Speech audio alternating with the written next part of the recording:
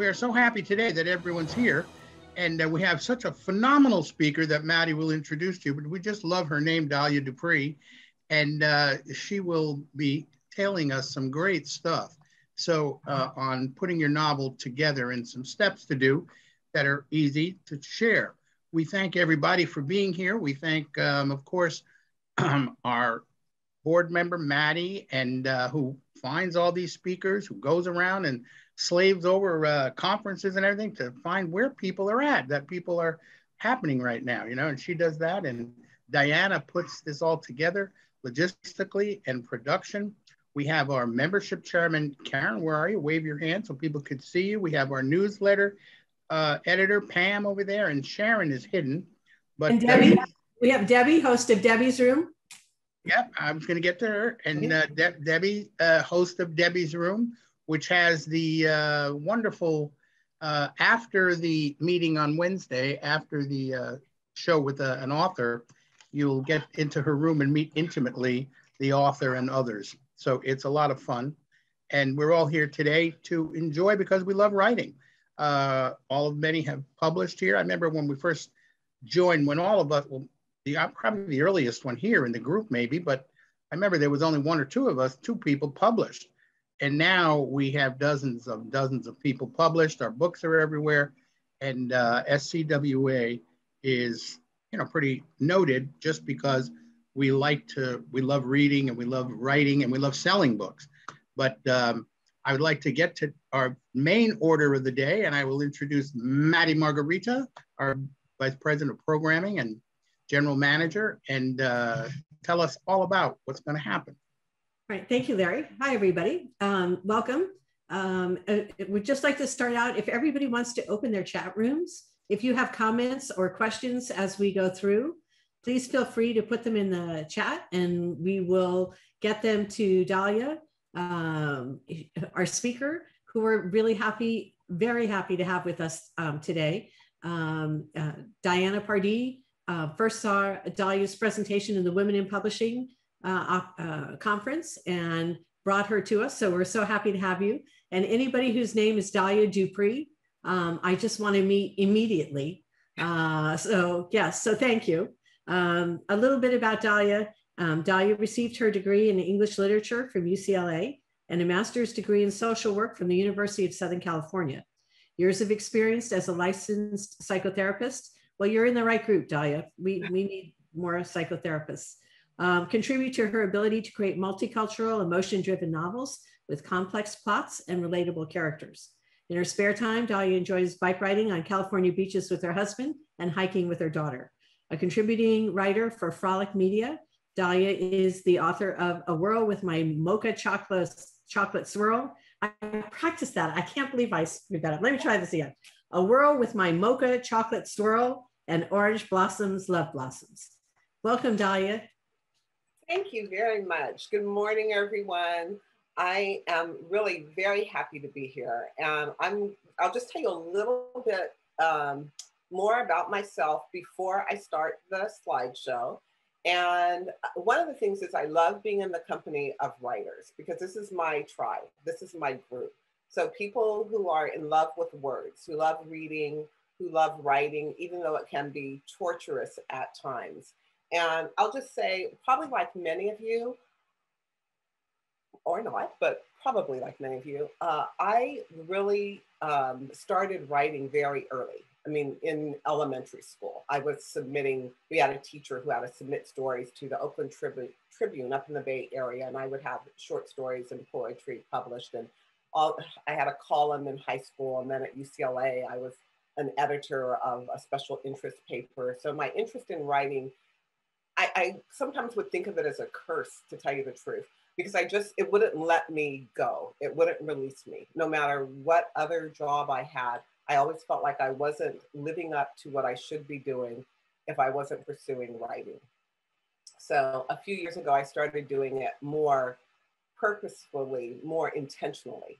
And there are so many more resources now for writers than there used to be when I first was interested like more than 20 years ago. But in terms of conferences, YouTube videos, podcasts, I mean, you can really talk to other writers, learn more about the craft.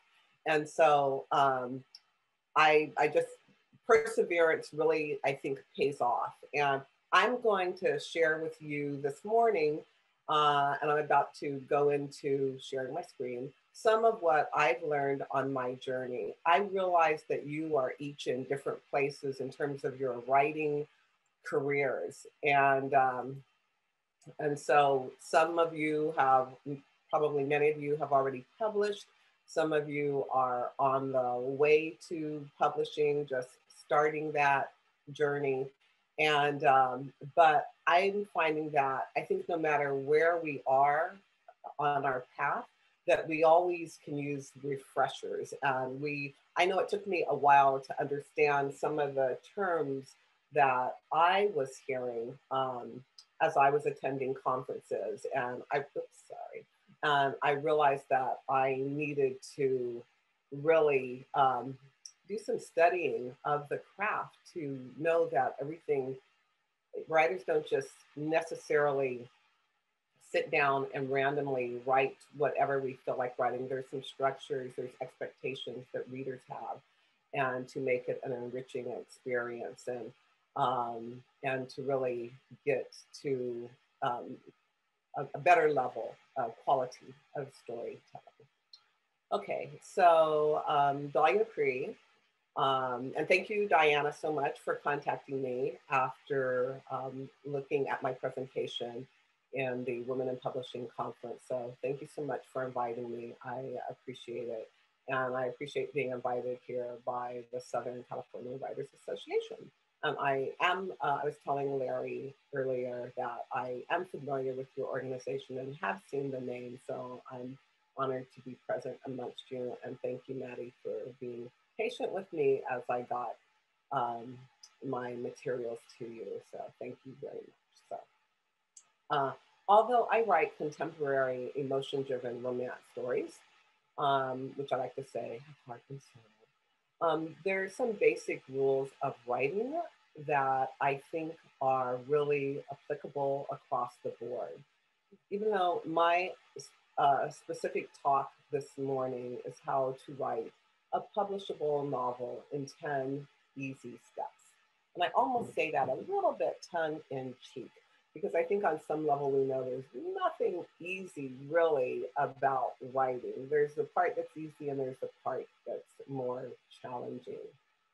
So, or another title, everything you wanted to know about writing a novel, but were afraid to ask. So I know one of the things, and so some of you I understand are in screenwriting, Larry just shared about someone who's in television or film. And a lot of this applies, it applies to storytelling. It applies to when we're sharing about our characters. And so regardless of what we write, these rules apply. And I think even in nonfiction, to some extent, they also apply in terms of engaging, connecting with readers, our potential readers, and adding an element that makes them care to want to continue to reading the words that we've written. Dalia, before you move on, could you, I'm not sure whether it's the technical part of this, could you speak up just a little? Oh, sure. Okay, yeah, there you go. Okay. Thank you. I will, I'll get closer to maybe to the laptop might help. Okay. So I think one of the important first steps is that we really have to know ourselves. And even though we're always growing and evolving in terms of as writers and hopefully as people, just as our characters do, I think it's really important to understand what types of, the type of writer that we want to be and what will help us to get there. So some of what I'm referring to more specifically is, are you the type of person that likes to plan ahead, where you really need to know the path, you need to know the journey? You wouldn't say, hey, let's just get in the car and drive and see where it takes us. And so are you that type of person that's just very spontaneous? Or do you need to know where you're going in advance? Remember, what's it called? What was it called? Not MapQuest, but anyway, you'd look up, you could put your directions in. Now it's on the phone now. You don't have to, you have Google Maps. But you know, you could map out your exact journey, where you wanted to stop, where you could get a bite to eat. Or do you prefer being surprised? Or do you kind of like to go with the flow? So some of these questions tie into our writing style and what will work for us, because there's no need to go against what makes us feel comfortable. So and so that ties into the type of writers that we are. So I see Maddie smiling at this. So I remember initially when I heard the terms plotter, pantser, or plantser, and I'm like, what the heck are these people talking about? I'm pretty sure that pantser isn't a real word, nor is plantser. And I thought, I see they've made up their own little, sort of lexicon here. So, and I know that, so a plotter, which some of you may be familiar with that, but those are the people that really like to plot. And knowing your style is very important. So then plotter needs to know what will happen in advance. They need to know, so some people write very intricate, they go through very intricate plotting. So that may include needing to know the character's height, their weight, their eye color. Some people even select the music that their characters would be listening to. There may be timelines. So I will say that this is very intricate, this example that you see here. I would never do anything like that. I would be impressed if someone did. However, I am finding that I'm becoming a little more plotting oriented the more I write. I'm finding it's helping me sleep better. Otherwise, I'm in the middle of the night saying, oh my God, I'm looking at scenes, because actually that tends to be how I create. It's like watching a movie. And if I maybe wrote down that scene in the daytime, I would not have to wake up in the middle of the night thinking, no, she should do this next. So I'm moving in that direction, although it's not intricate, such as this right here. Now, a pantser is a person who likes to go with the flow more. Can you hear me okay now? All right. So I've heard one writer on her podcast refer to it as dreamscaping, and which is when we're awake, but we are actually kind of caught up in our character's world or in our story world. We are, so I somewhat described that when I said I'm in bed, I'm visualizing the whole scene, and I'm creating that. Unfortunately for me, what tends to happen is that I keep thinking of it over and over at night as if I'm going to lose it if I don't keep repeating it. Of course, I could just write it on the notepad that's near the bed. That would be one option. But a person who totally focuses on dreamscaping is more, maybe they feel that it has to be, what they write must be a totally intuitive process. And they like to be surprised. They allow the characters and the plots to reveal themselves. I've heard some best-selling authors say, oh, I would never plot. I don't know what my characters are going to do. How could I plot? They tell me, and that's what people who, those are called pantsers, people who go by the seat of their pants. And I have heard them say it would take all the joy and pleasure out of writing if they knew what was going to be happening in the future of their characters, which is also fascinating, a fascinating approach to that. And I think as far as writing nonfiction, you could apply to some degree this same style. So whether people get all their facts together and they know exactly what they're going to be writing about, or if beforehand they like to see where their mind leads them, where their creativity leads them. So this person who goes by the seat of their pants is called a pantser.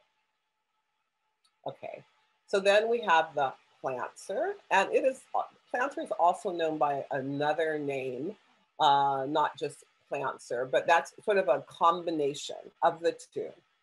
So the person is able to plan.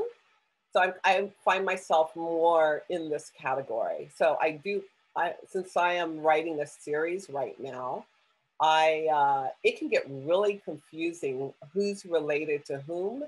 And it can also be confusing, like, how old did I say they were in book 1? So is this 2 years later? Also, this is something like with no planning, I find beta readers, our critique partners, our editors can pick up.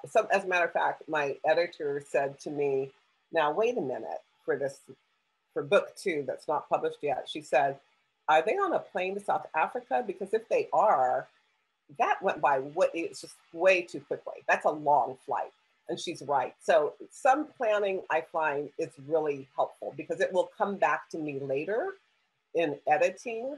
That lack of planning sort of is going to make me take more time later if I don't do some at the front end. But I love to see where it's going to go also. And I still have some surprises. So both a plotter and a plantser may use some tools. So a lot of people swear by Scrivener, and which is an application that has a lot of different sort of, I don't know what to call it, but like the sub tools that you can use to organize your writing, and you could have a paragraph that you set aside, and it's all done on your laptop or desktop. I did download Scrivener once, and I found it overwhelming to try to figure out how to use it. And I thought if I could get over the stress of figuring it out, it's probably really great. So, however, I couldn't. And so I said, that's all right. I like my index cards. They're just fine.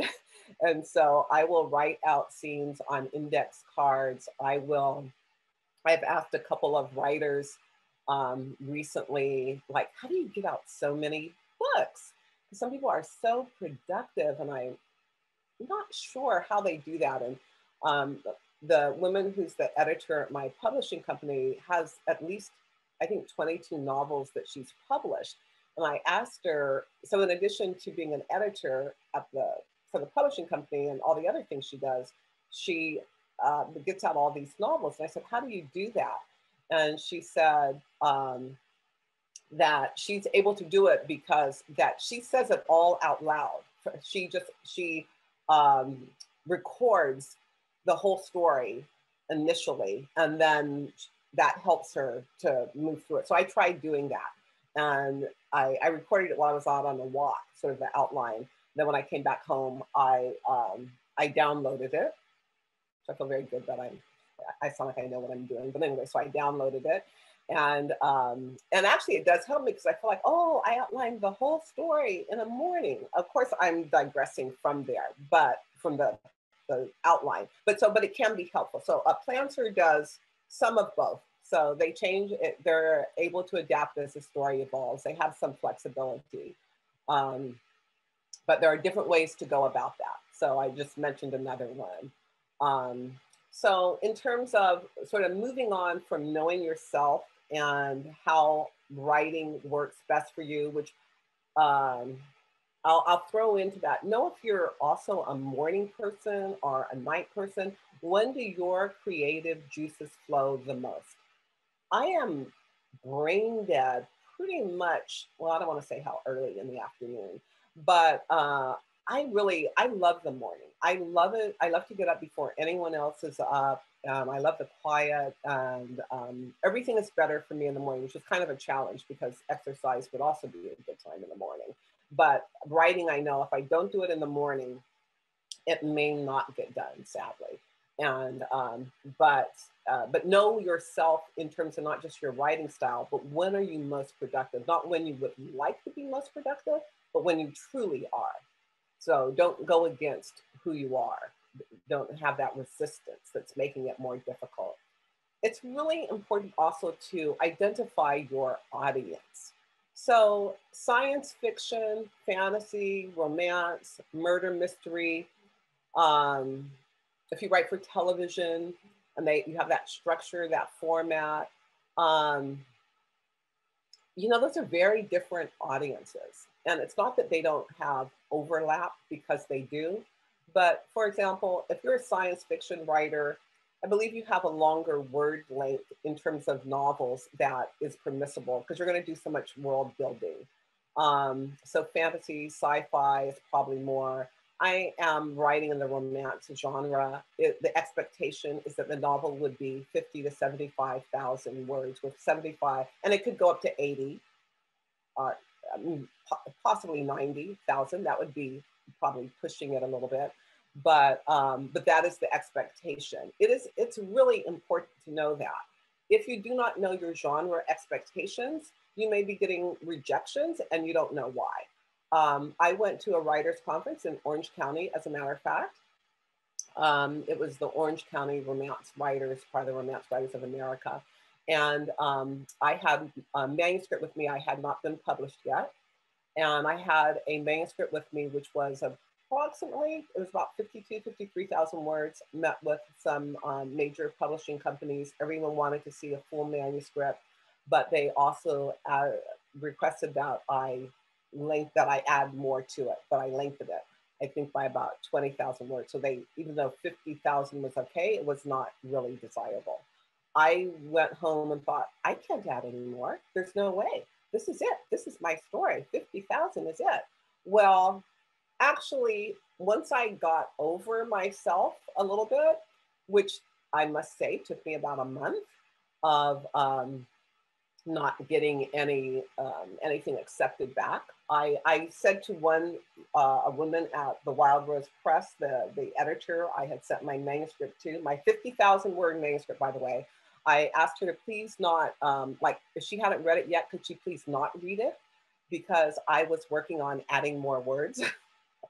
And what that did, and she said fine, that she hadn't gotten to it.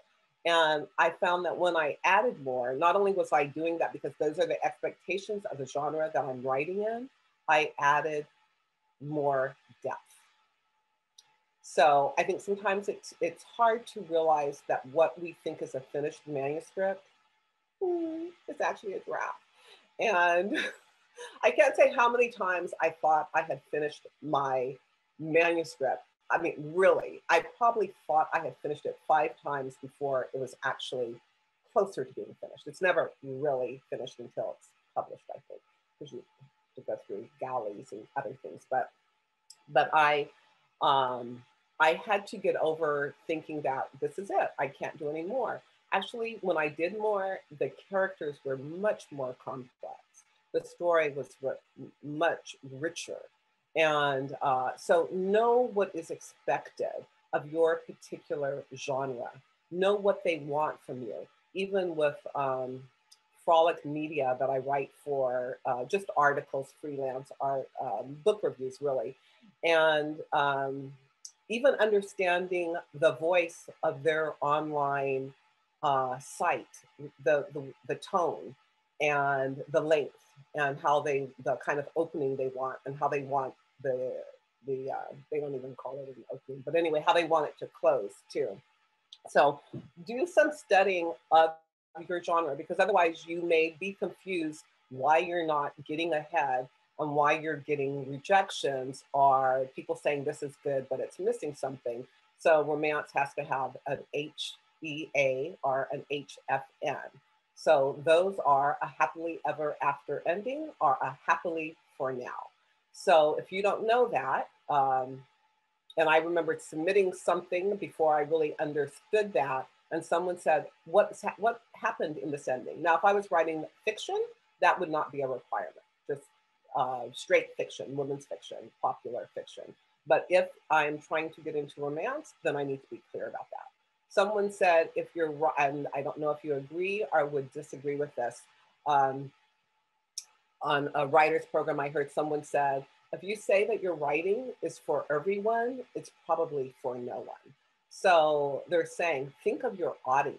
You're not just, you think of people actually who would like what you write, because it's a specific group.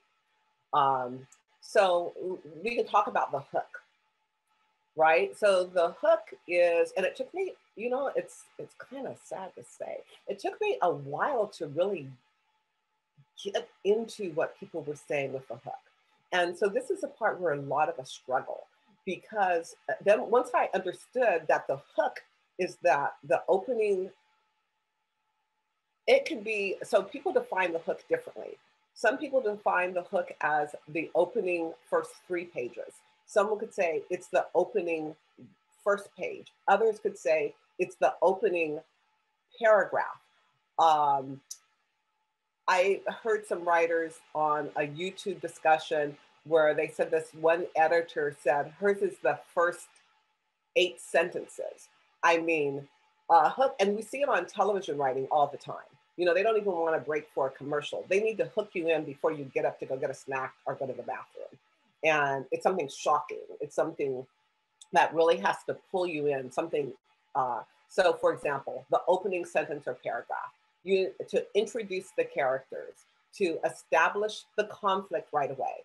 A reader is not going to have, so think about reading it. So it's different from visual art or performance, because we're asking people to read. And so that means they have to be able to see it in their minds, and it has to really engage them and hold them. They have so many options and so many choices and so many things that for some people, it would be easier for them to do. But so they need to meet that character right away. It needs to establish that there is conflict, and there are some big stake goals. It's not, oh, I wonder if I should wear like my blue dress or my purple dress. No, that is really not interesting, right? Nobody wants to read about a perfect, happy-go-lucky family. Some of the feedback that I got on an earlier version of the book that eventually got published was, you know, that guy seems so nice, the hero. He seems so nice. Really? Is anybody that nice? And so, and the one character everybody liked was the most evil character. So, but you want big stake goals. You want to pull that reader in, and you want to know that something's at stake. So, and let them hear your voice and who you are as a writer. They shouldn't feel neutral about what they're reading. They should really, so even if you look at this picture, it's like, oh my God, is she running from someone? Is she frightened? Does she even have any clothes on? What is going on in that picture? And really, we have to create that picture too. So at the very beginning of the story. So and haven't we done that ourselves, where we pick up a book, we thought it might be good. We've looked at the back cover, it sounds pretty good. Looked at that blurb in the inside, but then when we actually read it, it can fall flat. The first paragraph is like, oh, I really don't know if I'm gonna like this or not. And so, I mean, I know I just worked on, I cannot believe how many times I rechanged the first, actually the whole first chapter of my book, Orange Blossoms Love Blooms. I changed it so many times. And that's the chapter that I was very anxious about, even the first couple of paragraphs, because I knew it was, so much was at stake. So just to be aware of that I read something for a judge in a novel writing contest, and there was one, I felt like I was in school. I didn't get any story out of it. I just felt like she was just sharing knowledge, and it totally was not interesting to me because I didn't get a gist of the story. We have to hook the readers in. And by the way, when going back to when I lengthened the story, it ended up being about 70, from 50,000, 53,000 words to 78,000, oddly enough. And then when I resubmitted it to the editor that I asked not to read it, she said, I love this. This is really great writing. I'm going to try to get a contract for you. So if I hadn't had paid, if I didn't move through my own initial resistance, which I always have, by the way, initially, but I've learned I'm better now. When someone says you should, think about doing it this way, add more, I'm usually like, no, can't do that. What are they talking about? But after I get over that, I find it's usually good feedback. I mean, it's always our option, but I think if I had not listened to her, I would not be traditionally published, actually. So show, don't tell. I remembered hearing this a lot. And I think it took me a while to grasp that also. And active voice versus passive voice. I initially probably was more prone to writing in a passive voice, which probably is not very interesting and flat. And I really had to, and even now I have to go over and remind myself as I'm writing to make sure that I am using an active voice. So an example that I will give is writing the sentence, I felt sad when I saw him holding hands with Shannon, versus showing the reader what you want them to see. So the example would be, my eyes were riveted to David's arm around Shannon's shoulders. Pulling myself up straight and taking a deep breath, I used to think how I used to wrap those strong arms around me. My lips tremble as a sense of loss overwhelms me, leaving me feeling foolish and alone. I was a fool for letting him go. So one of the things you'll also hear is think of all 5 senses, utilize them. We want to elicit emotion, digging deeper, so that the reader is getting a picture of what the characters are experiencing, to make it more 3-dimensional and to bring the story alive. Okay, so character agency. And as a matter of fact, there's been a lot about about agency in the news lately regarding Britney Spears. And that Britney Spears has no agency. That's what they're saying. She can't choose her own attorney. She can't decide how to spend her own money. So, and they actually use the word agency. So character agency is that your main character has to go through a transformative process. And part of a transformative process, and this is really true in real life too, we have to save ourselves.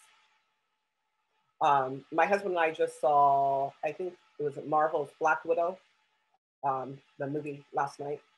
Anyway, she's gonna have to save herself. She'll go through hell, the main character will, to get there. But basically, nobody else can save her. She's gonna have to fight the villain. She's going to have to save herself. I won't give any plot spoilers, but it's the same thing that happens in a novel. For the character, at some point, the knight in shining armor is not the one that has to save her. She has to save herself. And at some point, the main character, who may be a victim or a product of of some horrendous things that have happened throughout the story, or some maybe not horrendous, maybe some not so good, not so great, maybe just we're all, the truth is I think stories, we're all emotion junkies. We all want emotion. We want to laugh. We want to cry. We want to be worried. There's some craft books written on that, the emotional aspect of storytelling. And if you miss the emotional aspect, you're missing the whole boat, right? Because you've got to engage the reader in feeling something about the characters that they're reading about.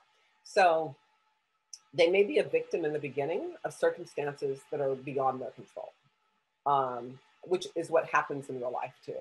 So at some point they have to take charge of their own lives.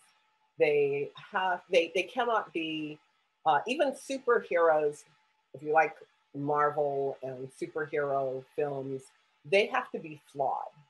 We don't want characters who are one-dimensional, because no one is one-dimensional in real life. They are complex. You may love someone one minute and then you're really mad at them the next. If someone says about a character, why did she do that? I don't understand. Or that character's so arrogant. That's a good thing. That means they're engaged. That means the reader is engaged and they're involved. But the characters are flawed. They make decisions, they make choices, and they make poor choices sometimes. But as I said before, this woman looks like she actually has character agency. I don't know, but she has a look of determination in her eyes, like, don't mess with me. And she has to go through a transformation at some point, not because she or he is pushed, but because they want something better or more. So this is really the same as real life, right? At some point, we have to decide, you know, I have a background as a therapist. So at some point, somebody could have a really crummy childhood, but at some point they have to decide, you know what, I'm going to claim my life now. They may have said this about me, but they may have said, you could never be a writer. Are you kidding me? But if you want to be a writer at some point, you actually had to make a decision. I'm going to sit down and write. I don't care what anyone says. And you know, being a writer, the thing about it is, for most of us, you're sitting by yourself somewhere. You're writing something that you don't know if anyone will ever see it. You're putting hours in. You're sacrificing time you would be spending with other people or other things that you could be doing. But there's something inside of you that says you're going to do it anyway. So the same thing has to happen with the characters, character agency. They have to learn a lesson and move forward. Okay, I have no idea how my time's going, so I may try to speed up it. Okay, so conflict and tension. So it says, it's a problem if there is not a problem. There must be conflict. There must be, somebody said, watch at the Writer's Digest conference that they had, the first one they had in LA, I'm thinking of the Bonaventure Hotel a few years back. They recommended watching, I think it was The Princess Bride, but anyway, the guy keeps trying to save the women, but there's so many failed attempts that it's comical. So it's an exaggeration, but it's really what our stories have to have conflict. And so there has to be a goal that the character wants. Failed attempts, there have to be obstacles. They can be actually physical obstacles. My husband was telling me about some murder mob movie, his favorite type shows to watch. But anyway, where it's really like there's a hitman that's an obstacle, you know, they're after him. I mean, it's just obstacle, people having to climb down from buildings, leap from an inferno, a burning building. So anyway, but there's a journey. We want to hear about people's journeys. It's why we listen to human interest stories on the news, because we're like, oh, wow, look what happened to them. Oh, and they overcame their, you know, whatever they experienced.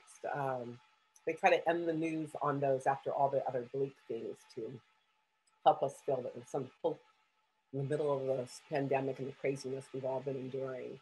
So character and story arc. So, and those of you that have been doing this for a while, you're familiar with these terms. If you're newer to writing, some of these you may have heard of or you're just becoming familiar with. But they're good reminders. So both the hero and the protagonist must experience transformation during the story. In romance novels, for example, often the writer writes from the point of view of the male and the female lead.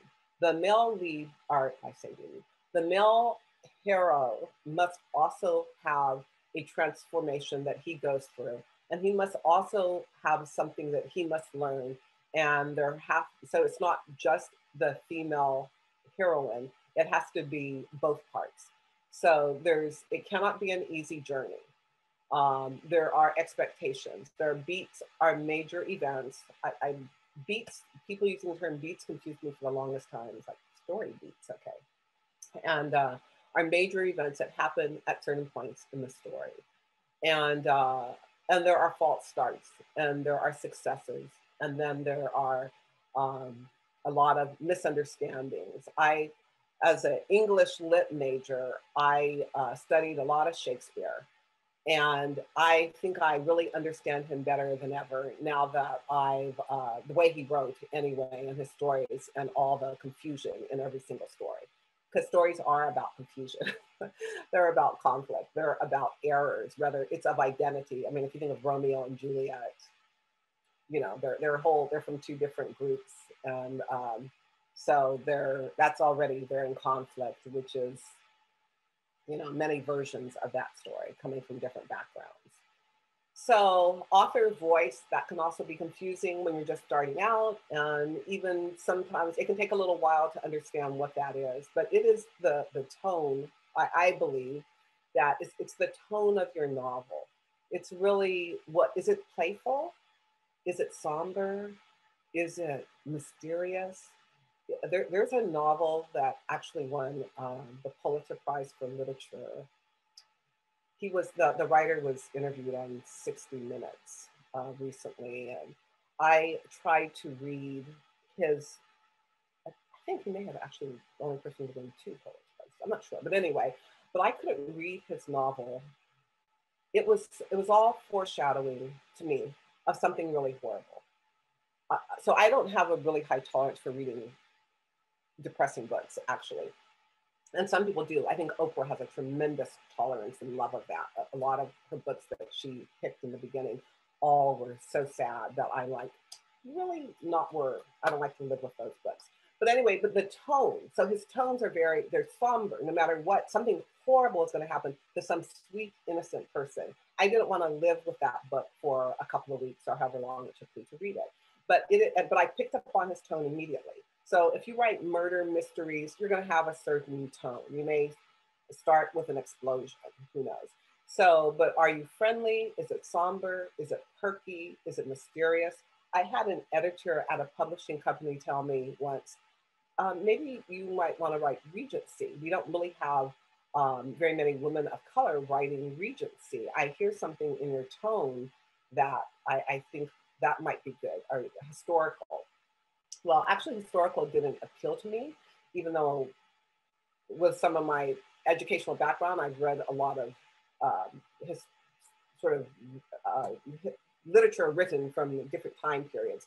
However, that did not appeal to me. So you have to look at not only what appeals to you, and then I had to study contemporary more. So I studied the voice of contemporary authors so that I was in alignment with the expectation what a contemporary author would sound like. I know, it's a lot. So the very deep, dark moment. So this is like, look at her. Doesn't she look like, oh my God, what's happening to me? Anyway, that was my interpretation of that picture. So emotion-driven, something dangerous or catastrophic. So it might be in Orange Blossoms, my novel, because you might be thinking with romance, how is she doing any of this? But she could lose her family's legacy, which is their orange groves that they've had for years, for 25 years as part of her family's legacy. And so she would feel horrible about that. But so it feels just really awful. And it has to look really bad. It has to get really bleak. In these action films or action novels, the person may actually look like, the hero may look like he's dead. He may be on the ground. Blood is pouring out of his, it's just gushing out of his body. He's barely breathing. But, so you have to have a very deep, dark moment. And believe it or not, approximately 75% of the way through the novel is when it has to get dark. I was very surprised to hear, the more I learned about specific, some people go in very detailed, they provide detailed information in terms of story structure, what should happen. This is part of story beats, first 25%, second 25%, 50% mark, but usually approximately 75% of the way through the novel, when all looks lost, there is this very deep, dark moment prior to the resolution. The resolution is when all loose ends are tied up, all the questions have been answered. If you have 4 main characters, if it's one of those kinds of stories, then all of their loose ends must be tied up. The transformation is complete. The person feels like they know the direction they want their life to go into now. They have come to terms with their strengths and their weaknesses. They've improved in some area. So it's external and internal transformation. Sometimes the journey is actually a literal journey where they go from one city to another city or another galaxy. Wisdom has been gained, and the ending usually indicates there's a new beginning. Whether it's a new beginning because she saved her children from the clutches of the evil warlord, and now she'll have a new life as a parent taking care of them. And so it's believed that the ending will determine if the reader will buy your next book. The hook will determine if they will read the book that you have written, but depending on how you end it. I read a friend's book. I could not believe her ending.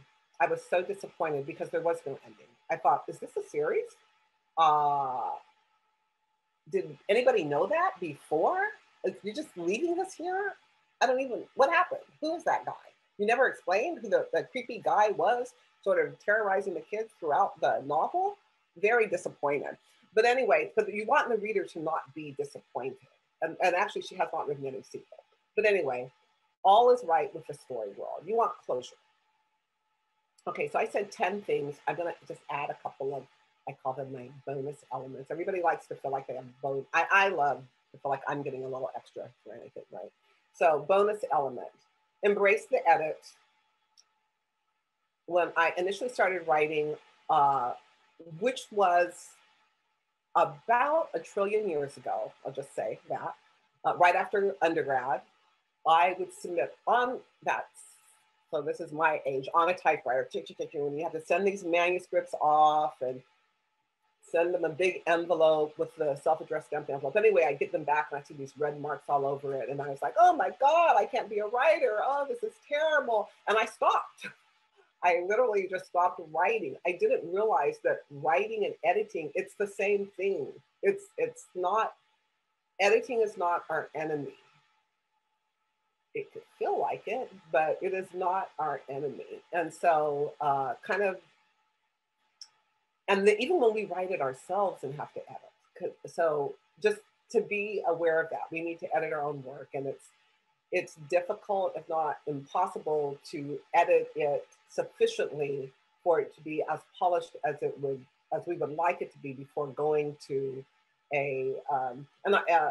before going, if you're attempting to get an agent, or if you're going the traditional route, or even if you are self-publishing, those are all viable, fantastic options. You know, you still want to have a really good editor. Someone at my publishing company said, I don't know why you're all so eager for your books to be published. Let us take the time to edit them as long as it takes, because once they're out of the world, that's it. And I thought, oh, she's right. Why am I like, and so take the time to really, since just, I wrote, take a bite of humble pie and grow, okay. So then this is the next to the last thing. I think it's really helpful to read and write consistently. I am not saying it is easy. Everybody has the rest of their lives. They have, if you have children or significant others or possibly a job that you need to go to pay your bills. We have other demands on our time, but as writers, we probably all have a love affair with words to some degree. We just love them.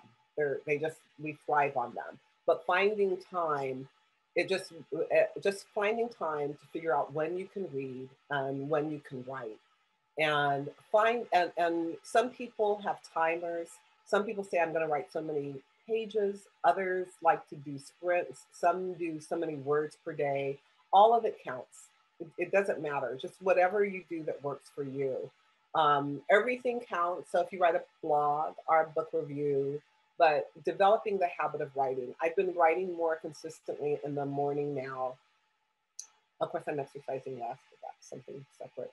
But it feels so good that I'm getting more done and I'm not acting like it's such a chore to get to my writing. And it doesn't just it doesn't haunt me in the daytime that I haven't written today, because even if it's only 1 hour, I put some words down. And so I'm really happy. And I find it's easier to maintain where I'm at in the story if I don't skip like for a week or two. So ride the ups and downs of euphoria and despair, because that's what I think writing feels like, a little bit of both sometimes. Take a breather from your work in progress. I also find that very helpful. And a lot of people advocate that. Set it aside because we're too engrossed in it. Literally, it's like being in another world. And look at it with fresh eyes.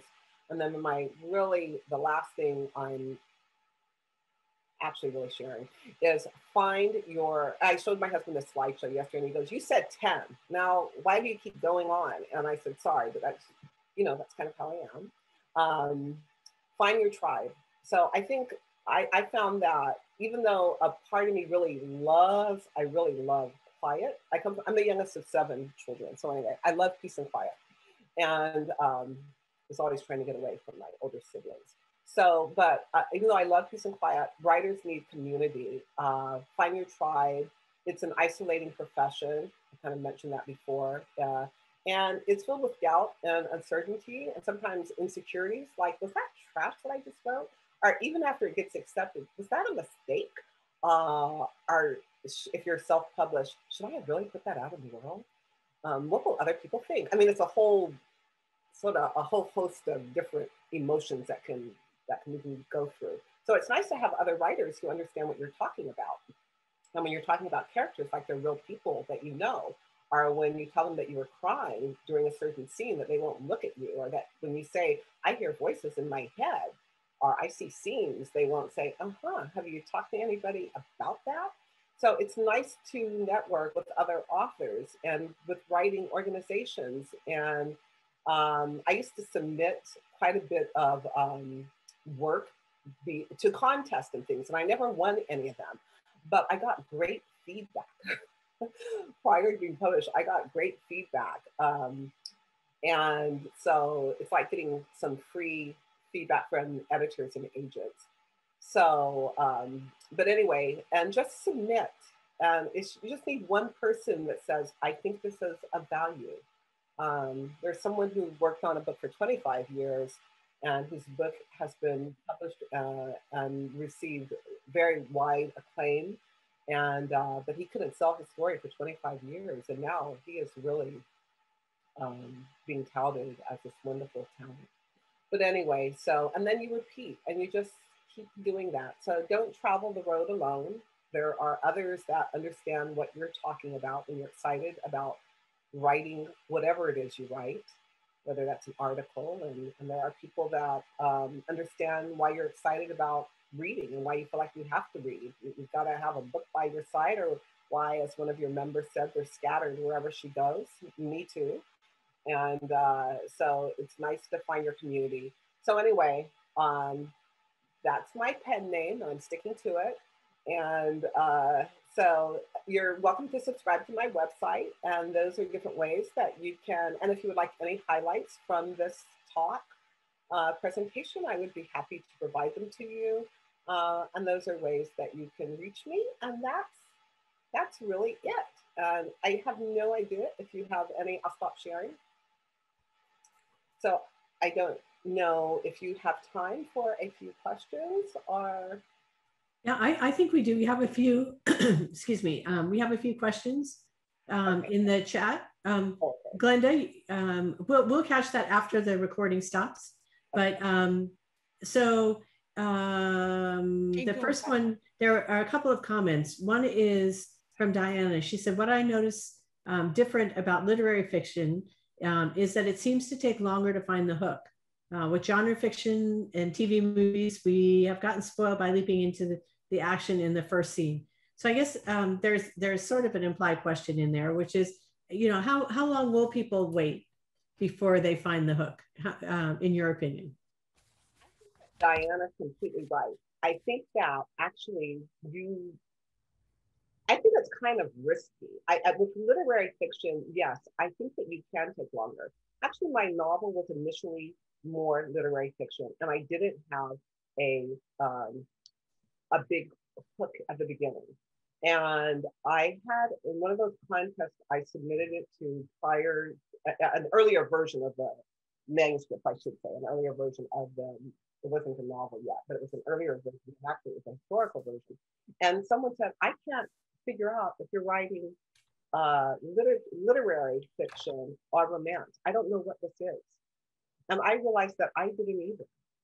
I actually was writing more literary, and I was actually reading more literary. And when I tried to get an agent, when they, on the forms, on the well, it's really like an application, let's face it. But anyway, they would say, who are your favorite authors? And I was saying all literary. And I realized that I needed to back it up. And as I said during the presentation, I needed to pick. So I wasn't reading a tremendous amount of romance, to tell you the truth. My favorite authors are not romance authors, dare I say. But I learned, I studied the romance genre because the rules were so clear. I felt like literary is trickier, and I could see that it could be a more challenging path potentially. I like the clarity. I was also told that romance writers were really nice people. When I hadn't made up my mind, I was at a book signing and someone said, "Oh, you're an author?" And I said, "No, I want to be." And they're like, "What do you write?" And I said, "I'm not really sure yet." And she said, "Well, I'll just tell you that romance authors are really nice and they share a lot of information," which I found to be totally true. But I think, to answer your question, yes, I think literary is, you have a little more leeway. A little more. But if you think about The Girl on the Train, I think that started right away, that you knew, I think she saw something in the window right away. And it hooked you in right away still. But I do think you have a little more wiggle room. Okay, and then Larry says, the example shown about show, don't tell is a good one. It gets into the mind, the emotion, and the bad self-image of the character. But he also has a question, how do writers approach and write about issues within characters in different cultures without sounding hollow or, on the other hand, gratuitous? Okay, so I think that's such a big question right now. There's so much going on with diverse voices. And the thing is, I think that this will sound kind of like a simple answer, but even though it's a complex question, I think that if we remember our humanity, and if we remember that whatever culture you're in, you're struggling with the same issues: to be accepted, to be loved, to be valued, to reach your goals. So unless culture is a significant part. So for example, the man that I was talking about, whose novel has been greeted with wide acclaim and who was had 25 years of rejection, he is Vietnamese, and his is a Vietnamese story. So he knows that culture. And, but I think it depends on the kind of story you're telling, how significant culture is. So for example, in my story, the main characters are African-American, but race does not come up anywhere in the story. It just happens to be who they are, but it's a story of love and family and family secrets. It doesn't have anything to do with anything, because every group has their own journey to love and family issues and their own, So if culture is a big part, if it's not a culture but it's a significant part of the novel, then maybe you would have to research or study. They also have diversity readers now. But the tricky part about diversity readers is there is no one group of any culture that represents the whole culture. So if I have my own unique experience, but I don't represent everybody of the same ethnic group. I don't represent every woman. I can tell you some cultural things, but there are others. I'll say, really, my mom is from Utah, from Salt Lake City, Utah. So, which initially the story was going to evolve around being in Utah a lot as a girl and coming from a Mormon background. So even if you see someone's ethnicity, you really don't know who they are. right? You just make up, we make up stories anyway. But so I think it's kind of tricky. So if ethnicity comes in, or if you're straight and you're writing about someone who's transgender or gay, I would say just be aware of how much you know or don't know, or if you need to research. I watched part of Pose on Netflix, which is an award-winning series, and I have a group that sort of watches different films and we talk about them, different things on Netflix. And I learned so much about the trans community that I never knew. I would never write a book probably with a trans character because I don't have enough knowledge, and I would probably I might accidentally offend someone. But I didn't know those things about the transgender community, but I would not select to write about that group because I don't have enough knowledge, or I don't want to make mistakes. So I think there's a follow-up question to that I'm excuse me, I'm curious about. So you're traditionally published, and you have your unique perception and experience in the characters that you write about. Right. For, let's say, somebody who is writing a story and would like to introduce diversity into their story, mm-hmm. In terms of characters, not necessarily including race in a treatise on race and race relations in the US today, but people who have friends of different background, like we all do. Would you suggest that they shy away from that, or because of those issues? Are they that big an issue? Or I know this is an opinion thing, but okay. I love writing about diverse characters. The story I'm writing right now, the main character is Miguel Montoya, and it's because he was such a lovely character in The World of My Most of Chocolate Swirl. He was a side character. The main character is a biracial woman. The main female character is biracial, African American, white, and the love interest is Miguel Montoya and his family. And anyway, but he is so I write about diversity, but it's not a race story. Right. My characters can be any race. I mean, the main, it absolutely doesn't matter. I grew up reading Danielle Skill. You know what? I don't have to look like Danielle Skill to. Oh, we just lost your audio, Dalia. Oh, did I? There we go. You're back. You're back. Okay. So I read Jackie Collins. I read Danielle Skill. I read, you don't have to, Victoria Holt. You don't have to, I have a very diverse group of friends and grew up in a very diverse communities, that's really like almost an understatement. I also grew up on military bases. But in any case, so there's a lot of diversity there, a lot of people who are biracial and schools with a lot of diversity. So that's the world that I create. I live in Southern California, as you all do. Where I live, that's who I see. Those are my neighbors, that's me. So they're there, they're walking down the street, they're coming over. Those are the friends of my characters in the books. They may have their own book later because that's who the doctor is. When the father in the book goes to the doctor, that's who the doctor is. His best friend is the Montoya, the father of Miguel Montoya, who's going to have his own story later. Mr. Montoya's wife has not an Airbnb, but a bed and breakfast.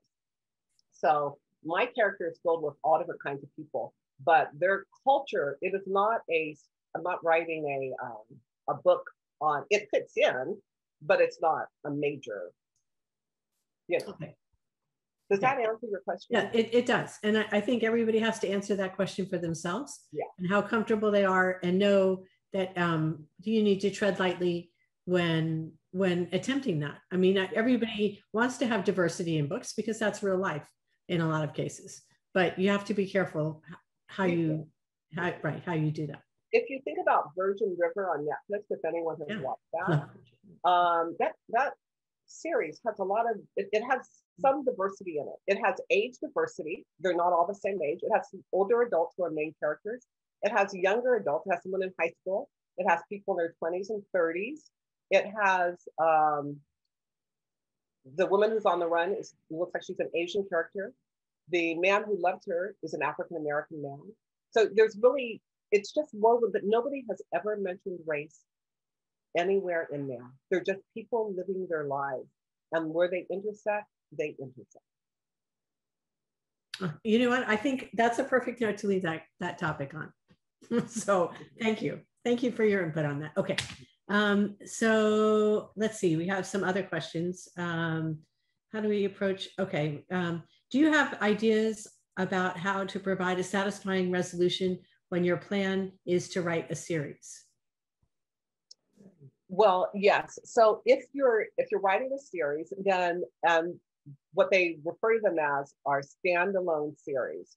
So that person, so the main two characters, if you have two primary characters, they have resolution. Their story ends, but there are other people in the story who are interesting and who people may have said, oh my gosh, I wonder. So in Orange Blossoms Love Blooms, someone said, what about Morgan, who is the main character's sister?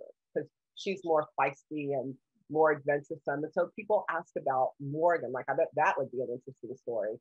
Or so it's a separate story, but she's related. But lots of times people will use sisters or brothers. So it could be a series of the there's series where it's a family, but every brother, that's not unusual for people to do that. So my series it's two sisters that know each other, and then it's another sister that they didn't know about that's going to be in the last part of this series. But yeah, often you use your family, but the story closes, their story closes. But then now you're going on with them. You know, we've seen movies and we've seen television shows like that. It starts out, there's a main character. I think the Jeffersons came from some other television show. And then Benson came from another show too. But anyway, there's something interesting about a minor character that sparks people's interest. And so you write a story about that other character who no longer is minor in their own book. The Jeffersons and Maude came from All in the Family. Wow. So, perfect example. Okay, so how do you know if you have an idea or a hook? Okay. Well, an idea, so I think even an idea for a story, so an idea is something that you feel could turn into a story. So, which means there has to be a conflict, right? There is no story without conflict. So just having an idea, I have an idea about these two people, what's the idea? So, but a hook is something specific, concrete, and it's how you begin. So an idea is something referring to something bigger that you can build on. I mean, think about how many words a novel is. You've got to have some complexity in there to hold a reader. So, but a hook says, it better be something interesting, which I could definitely go into that, but because I know we have a limited amount of time, but it's, there's the one story where the movie where the kids have to kill each other to survive. They're selected and picked. It opens with that scene. That's a hook.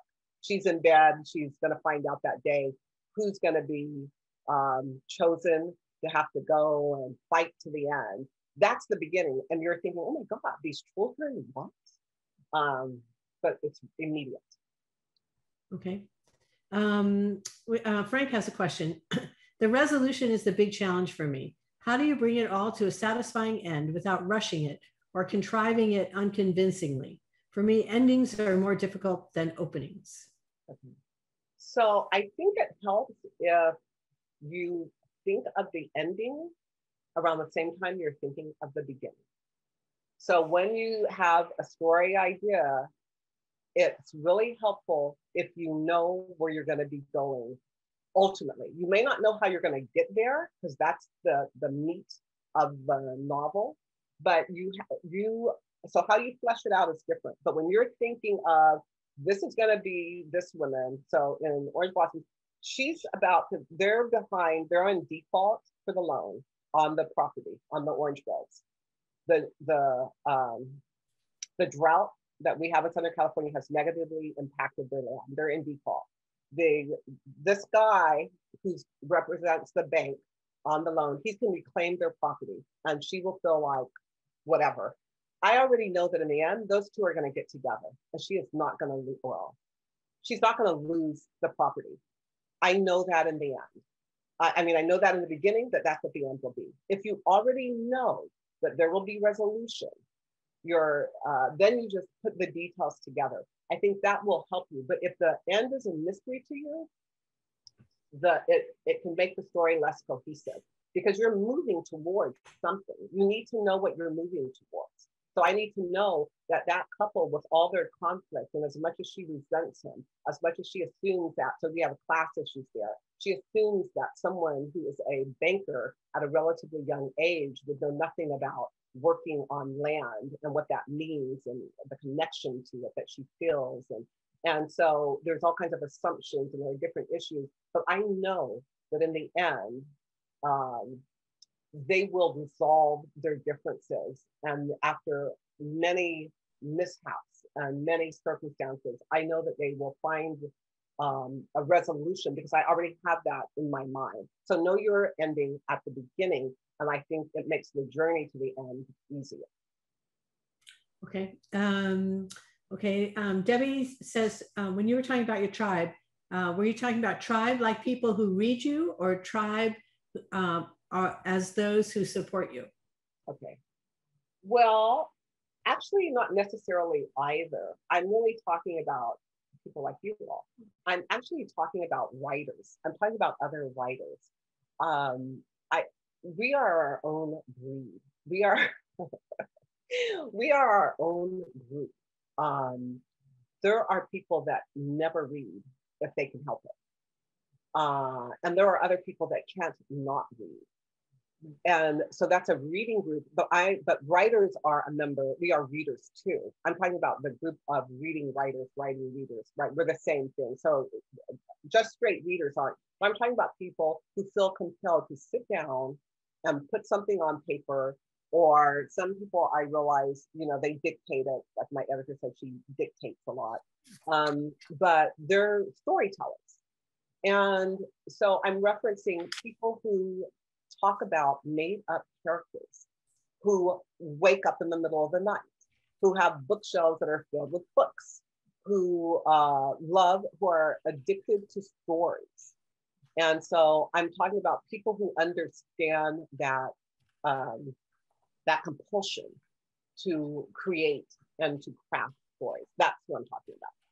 Fans, it's not that I have a giant full of fans. My 2 novels were published last year. However, I just love it when someone says that they love what I've written, or that they connect with it. I am forever grateful. But my tribe are other writers. But my fans, they are a group of people that don't write. Particularly, they could overlap.